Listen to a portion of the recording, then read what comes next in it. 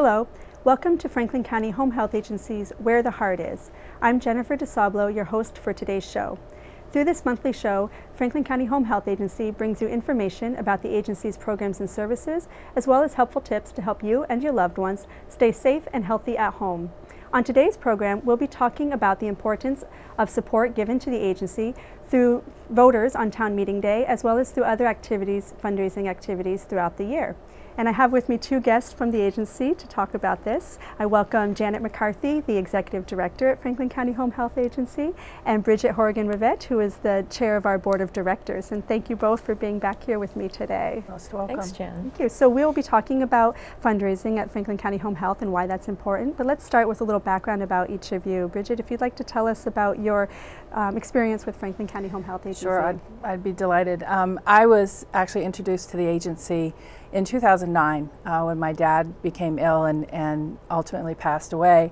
And that's when I met some of the care team that worked with my dad and my mom and all of us really, and was very, very impressed with the team of folks, with the support and the care that they provided to each of us. And I knew at that point in time that I wanted to be engaged with Franklin County Home Health at some level and be an advocate for the organization. Wonderful. So you're a volunteer on our board of directors, along with how many folks are on the board? Wow, I think there's a dozen of us. Yeah, About 16. 12, we have 16. Yeah. Wonderful. Yeah. Well, we're glad to have been able to help your family, and like a sentiment that we've heard oftentimes in our community is that folks often don't quite know everything that we do until they've been touched personally, like you and your family have, and thank you for giving back to the agency. Yeah. Thank you. And Janet, what is your experience at Franklin County Home Health? Well, I came to Franklin County Home Health after having worked for 12 years in a hospital. I'm a registered nurse, and I was always very curious about what happened to patients after they were discharged from the hospital. And during the course of my work in the hospital setting, I had the opportunity to work with many of the VNAs throughout Vermont. And I just thought, that's just a place where I think I want to be in my career. So lo and behold, an opportunity came up right in my own backyard 25 years ago, and I've been, feel very fortunate to have worked most of my professional career in this community where I live and doing work that I love. Wonderful, and congratulations on 25 years. Thank That's you quite very an much. accomplishment. Yes, we're lucky to have you. Thank you. So 25 years, I can imagine a lot has changed in healthcare in general, home care especially. Can you talk about the changes at Franklin County Home Health Agency that you've seen in the past 25 years? Certainly we have seen huge changes in our people. When I started in 1989, we had 56 employees, and now we have a staff of 200. I think we only made about 10,000 visits that first year that I was at the agency, and that last year we made 80,000 visits. So we've seen a lot of growth in our people as well as the visits. We've seen a lot of growth in the kinds of services that we provide. We provide care to infants now, all the way up to older people. We provide prenatal care all the way to hospice care. So lots of growth in the kinds of services. But I think one of the biggest things that we've seen a change in is just the use of technology. So with me today, I brought one of the tablets that our field clinicians use to provide or document the care that they've provided. It's our electronic health record. Franklin County Home Health was an early adopter of a portable electronic health record. So it integrates with our billing system, our payroll system, and really provides on-time live information so that there's good coordination and communication. So that's been big, and actually when we first started, these were twice the size of this, so even the technology itself has advanced and shrunk.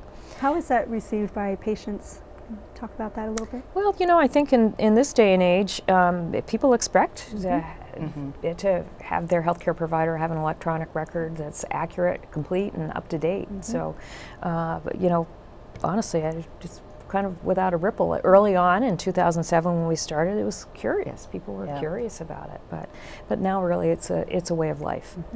The other piece of equipment that I brought with us today is our telemonitoring unit, and this telemonitoring unit allows us to help patients avoid emergency department visits, avoid hospitalization, prevent hospitalization.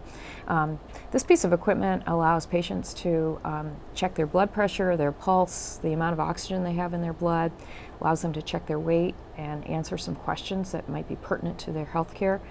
All that information gets transmitted through a regular old phone line to a computer at at the office, and a nurse monitors that information every day and is able to intervene if a patient is starting to have some problems, or the nurses might see a little bit of change and call the patient, maybe provide a little bit of education, maybe ask them to redo their numbers. But it's been a very, very important part of our development in managing patients' care who have chronic illness. So a lot of changes in technology, a lot of changes in the kinds of dressing supplies that we use. When I first started, all we used was gauze pads, but now there's all kinds of different products that can help to successfully care for patients in the home setting. Like you said, it's in a home setting, but we have high quality, state-of-the-art equipment and materials that are needed in their care. That's right. We had a nursing student come work with us here a few weeks ago, and she said, your supply room looks just like the supply room at the hospital.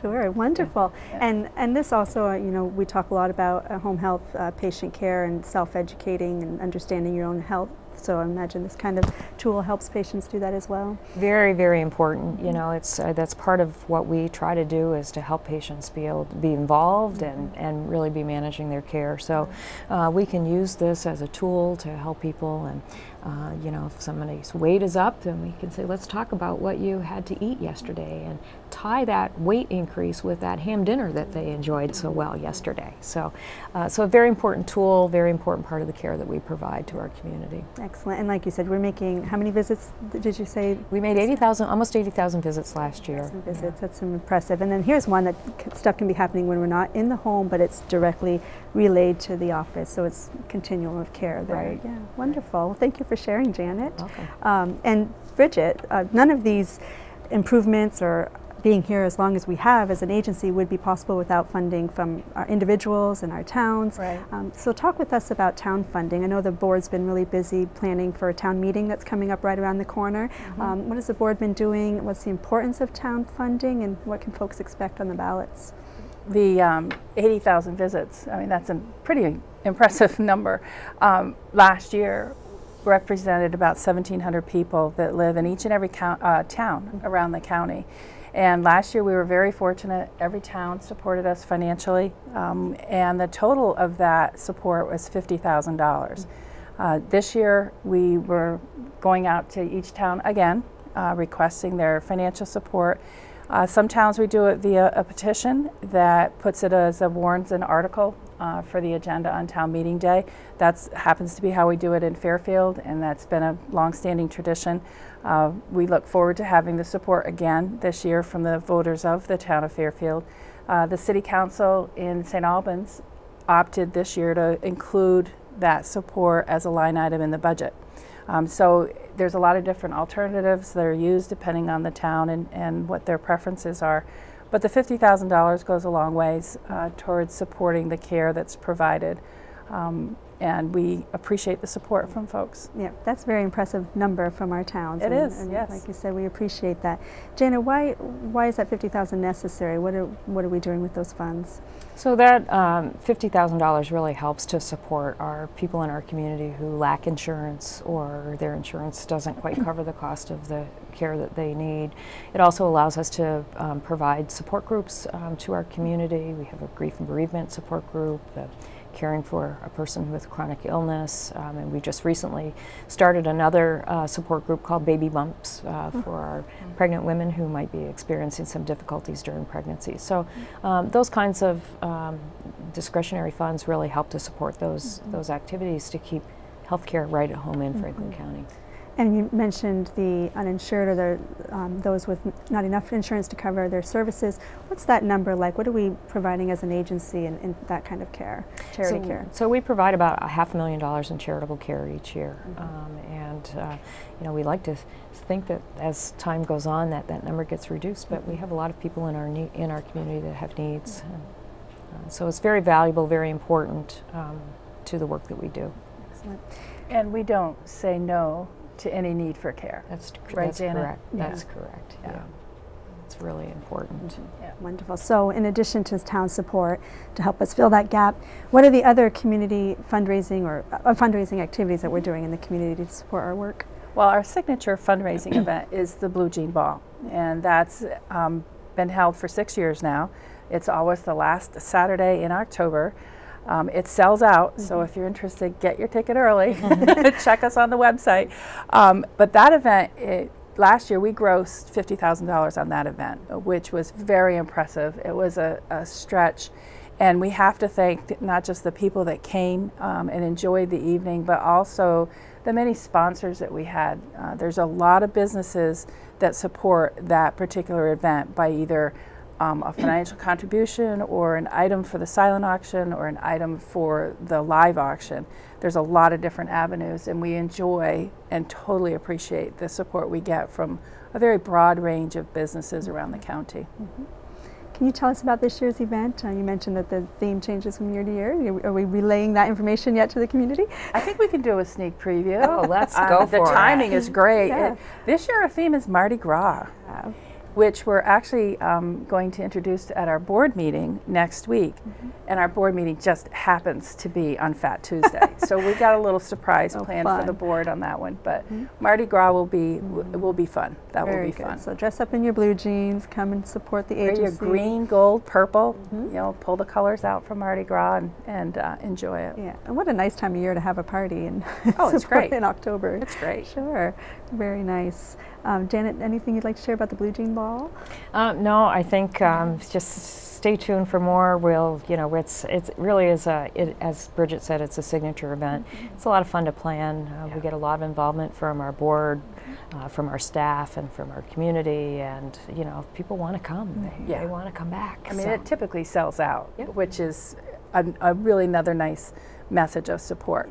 That it sells out. Yeah, and we know that people have choices, and there are a lot of wonderful organizations that our community supports, and we truly appreciate the support that we receive for the work that we do. Absolutely.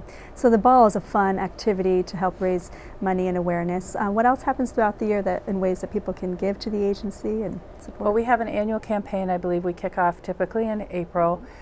We also have a lot of bequests that are sent our way in memory of a loved one or in honor of a loved one, as well as contributions throughout the year. And again, that's an important part of our activities as well. I mean, an example, recently we had a bequest, and the person specifically wanted it to be used for staff development and education. So we were able to purchase some new technology that will help us in doing online meetings and training events and that type of thing. So it was much appreciated. A nice gift. Yeah, it was great. We saw it the other day, and it's like, oh, this is cool. It's a great big screen TV that you can really leverage for educational opportunities. Wonderful. So. And those memorial donations, as you said, folks, if they had questions about them, can call our promotions and development specialists and ask how they can give, or just call the front desk, or look online. Look online. Yep. Sure. Yeah. And can we talk about some of the other fundraising activities? Talk about the United Way and how that supports the agency. Yeah, well, the Franklin Grand Isle United Way has been important throughout our history in the community. For the last 2 years, they have been supporting 2 programs that we provide. One is our Homemaker program that primarily serves older adults and younger people with disabilities who might need just a little bit of help getting groceries, meal preparation, all those kinds of things that helps to keep people safe and independent in their home setting. The second program is to help us develop and implement our pediatric palliative care program. So our pediatric palliative care program serves people under the age of 18 who face a life-limiting disease. And through that support of the United Way, we've been able to train our staff in how to care for that population. We've been able to contract with art therapists and music therapists to provide families with more support during a very, very difficult time in their lives. So we're very appreciative of the work that the United Way does. Wonderful. And you're mentioning, as you were talking, the types of people who benefit from this, but give us another example of the people we're serving, and when you make a gift to home health, who's directly benefiting from that? So when you make a gift to home health, you help to take care of the person who's on our hospice program who is facing their end of life. You're helping to take care of the young pregnant woman who is down on her luck and needs some financial resources or some, ways to make sure that she has a healthy pregnancy and a healthy baby. Somebody that's just lost their job and doesn't have insurance. It could be someone that's got a new diagnosis of cancer and is receiving some chemotherapy and radiation or treatment for that cancer and needs our services in between times. So another example that comes to mind, if I think of family and friends, someone transitioning from hospital to rehab and then home may need some care during those initial days or weeks at home to get them to 100% and independent and at home, which is really very, very important. Absolutely. So a gift to home health makes so much of a difference for any population you may have interest in and a need to help. So it sounds like from infants to someone at the end of their life, you're really making a big difference, and for the community in general, for the health and well-being of the whole community with our, like you said, the other support groups and supplemental activities. It's a great work. Thank you. Add to that, Janet, you've been talking a little bit about, we just mentioned end-of-life care and transitioning and stuff. Start the Conversation is a program that we've done for a little while now. Can you talk a little bit about that and what's new and what's happening with Start the Conversation? Sure. So Start the Conversation is actually an initiative that was developed with our partner nonprofit home health agencies throughout Vermont a couple years ago. And it was a way to really help our families and parents and children of aging parents or even our own staff, how to have those difficult conversations. What do you want at the end of your life? Do you want to be resuscitated? Do you not want to be resuscitated? What kind of burial or funeral arrangements do you want? So it's a great program. We have tea bags for really encouraging those conversations to happen, and we're very, very excited because we are working with our community partners, the hospital, the mental health, the nursing homes, really looking to develop and engage our whole community in the conversation. So we've got a training program coming up in April to train the trainers to be able to facilitate groups to learn how to have the conversations and really spread the word throughout our community that, make those decisions in an informed way and get all that work done. So is that training geared toward, Janet, folks, anybody interested, or is there a special target for training? I think we are looking for individuals who are willing to present to groups and facilitate groups to really help to spread the word. So if anybody's interested, they can call our number and ask to speak with Mary, and provide more information. Yeah, you can see our information online. We'll give our number and information at the end of the show. Let's get back to town meeting day, if you would, for a second. Speaking of sharing information, how can folks find out what Franklin County Home Health does in their own town? What are they doing in Fairfield? What are they doing in your town? And how can they find out some information about what to expect on town meeting day in their town, and if they're going to be away? Some people might be taking vacations. What should they do? Well, if you're going to be away and it's an Australian ballot item, you can get your absentee ballot and vote ahead of time. If it's warned as an article and handled during the town meeting, then do your best to be there. We do have information in terms of broken down by each town, how many people we saw, how many visits, that type of thing. So all of that information is available. But stand up and support us, and if there's questions, we're here to respond.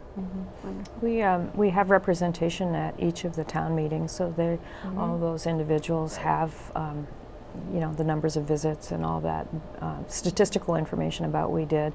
We also have it posted on our website as well, so that's another good way, and we're always happy to answer questions if folks want to call. Wonderful. So we look forward to that support on town meeting day and throughout the year, and all the ways you have shared with us today about how people can give to the work that you're doing, and I appreciate that. Is there anything else you'd like to add as we get ready to close today? No, I just would like to once again thank our community. You know, we are the home health agency in Franklin County, and you know, I like to say we were born and bred here. You know, we have a long history of serving the people in the community. Most of our staff live in this community and are very committed to making sure that their loved ones and neighbors have excellent high quality home care. And I think that sets us, you know, it sets a very high standard and a really strong desire to do the right thing and do the best, provide the best care. So we do that through the support of our community, and it's just a great time to say thank you. Mm-hmm.